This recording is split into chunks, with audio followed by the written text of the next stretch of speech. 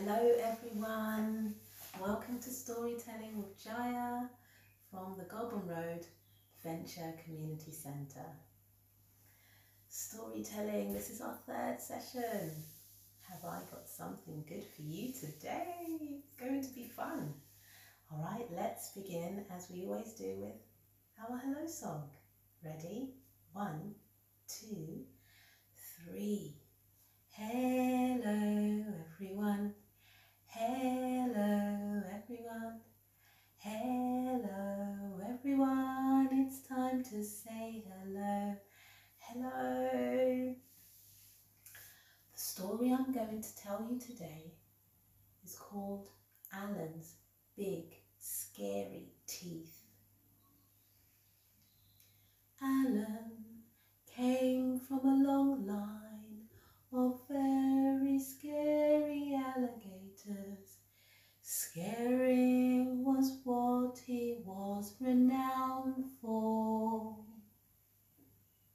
Every morning Alan would shine his scaly scales. He would sharpen his nails and clean every single one of his super sharp teeth for at least 10 minutes at a time. He would then practice his very scary faces in the mirror. He'd make sounds like this. Grrr, snap. He would also say things like this. I'm Alan, the big, scary alligator. Fear my razor-sharp teeth. He would enter into the jungle for his first round of morning scaring. He would say, snap! Ah! I am Alan, fear my razor-sharp teeth. He'd make the monkeys jump out of the trees and the parrots screech in terror. He would make all the animals super scared, and he would feel so satisfied. He'd make his way back to the swamp. He'd relax and do a few crosswords from the alligator times, and then he would take his teeth out of his mouth. No one knew that Alan's teeth were false. He would say, good night, my lovely snappers, sweet dreams, my lovely teeth. He would then hide them in a super secret hiding place. In the morning, Barry the beaver was up looking for some wood. Whilst he was looking, he came across Alan the alligator, dozing.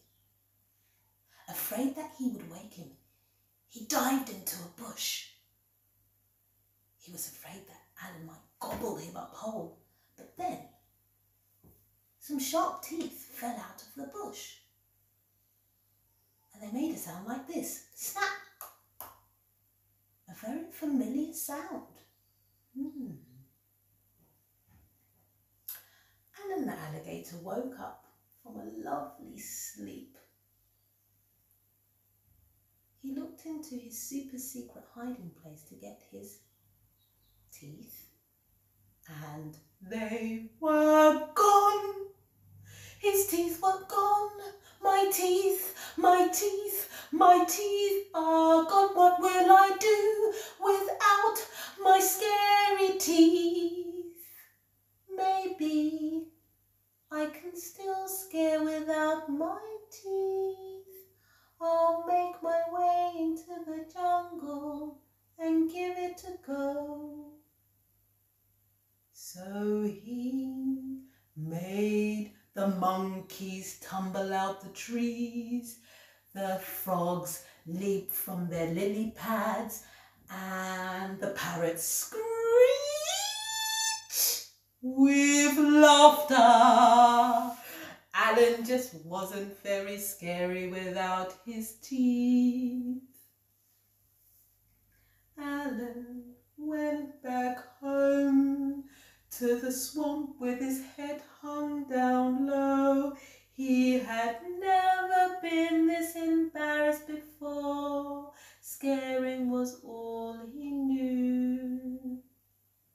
He started to cry a little at first, and then the tears kept flooding down. He could not stop himself. He continued to cry. He howled and yowled louder than all the babies of the jungle put together. He had never felt so embarrassed in his entire life. The next morning, all the animals of the jungle went to Alan's swamp. Frog said, "We'll give you back your teeth on one condition." "Really? Really?" said Alan. "Yes."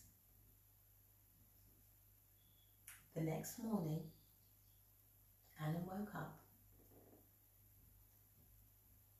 He made all of his scales very shiny. He sharpened his nails, and he cleaned his super sharp teeth one by one for at least 10 minutes at a time. He went into the jungle, and he became Alan the hairdresser, Alan the gardener, and Alan the dentist. Then every night he became Alan the big, scary storyteller. He frightened the frogs. He made them jump out of their lily pads. He made the parrots screech. He made the monkeys tumble out the trees. They were terrified. He would say things like this: "I'm Alan, the big scary storyteller."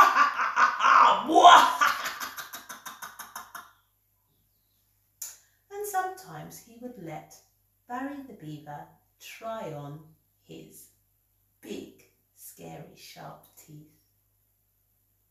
Well, guys, I hope you enjoyed that story. That's my interpretation of Jarvis's, Alan's big, scary teeth. Have a favourite story that you always read your child? Do you think you can memorise it? And even if it isn't perfect by memory, don't worry. You can just play around with it night after night, and you can exchange these stories with your children by memory and help them to create the pictures in their imagination. And then you might find, like my son Phoenix, or maybe not, who knows, it's still a great experience even if this doesn't happen. Phoenix has started creating his own imaginative stories based on experiences that he has from day to day.